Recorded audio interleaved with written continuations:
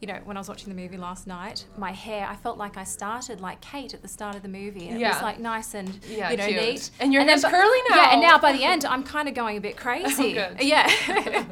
Well, it's amazing how The Turning is based on The Turn of the Screw, the novel from the 1890s, which sent shivers down the spines of people back then. And yet a movie today can still cause thriller chills over 100 years later. Yeah. Why is that?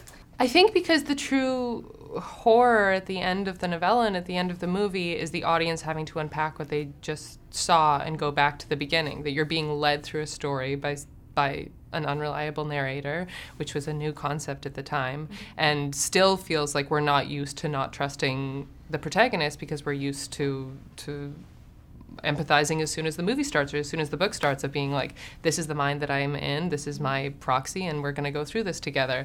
And I think having to re-examine what you saw before, for good or for bad, but just to not trust the thing you saw, is a really enduring, cool theme. And I think it's why we can justify continuing to examine this story, because each generation will have a different interpretation of the themes and what it's like to be implicated in this moment. There's a saying, never work with children or animals, yet a lot of the horror movies that are the most horrifying have children. So what was it like working with Brooklyn and Finn?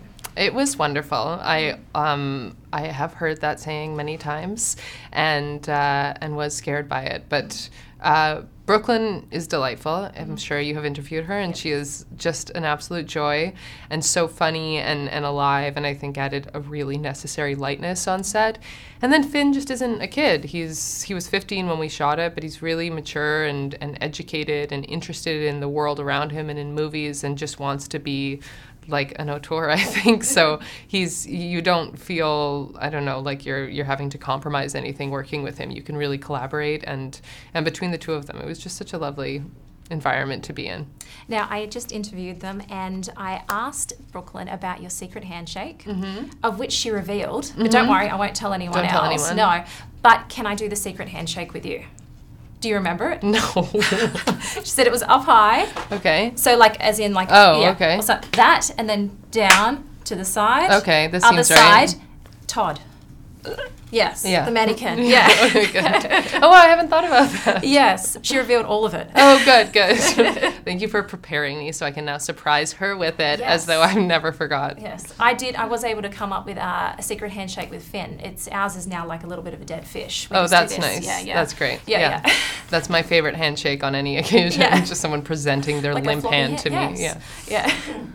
Now, the Bly estate itself is like a character. What was it like for you when you first saw that incredible house? So it's just exactly how it sort of mutates over the course of the movie. I think we were all just blown away. You're like, oh, what? Like, it just looks like, I mean, we don't have those sorts of buildings in Canada, or we don't have them in the US. There's some old houses, but not this sort of estate, this aristocracy, aristocratic estate.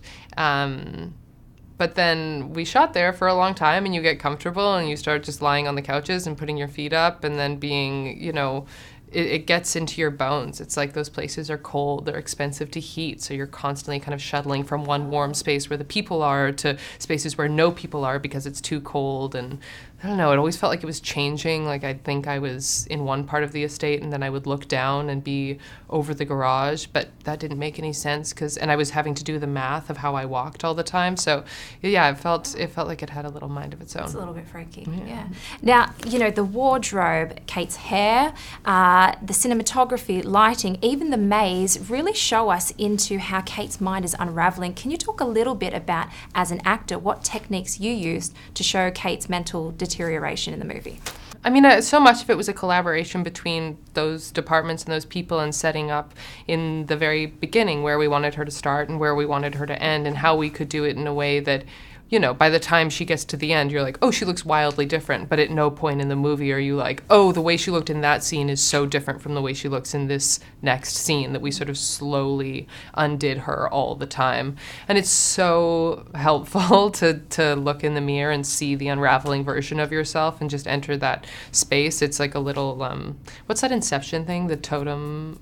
thing that they'd spin. A blank, but Yeah, but it like yes. clicks you again, Yes. where you're like, oh, okay, I'm here. Yep. And I love that. I love building the aesthetics of that then sort of permeate inside. Wow. Well, thank you so much for this mind puzzling movie. Great. Yes. Thank you. Appreciate your time. Nice to Thank meet you. Oh, I just gave you a shitty handshake. Ladies and gentlemen, you're watching Hey You Guys! Hey, you guys, huh? Hey, you guys. Is that from the Goonies? It is indeed, yes. Nice. Hey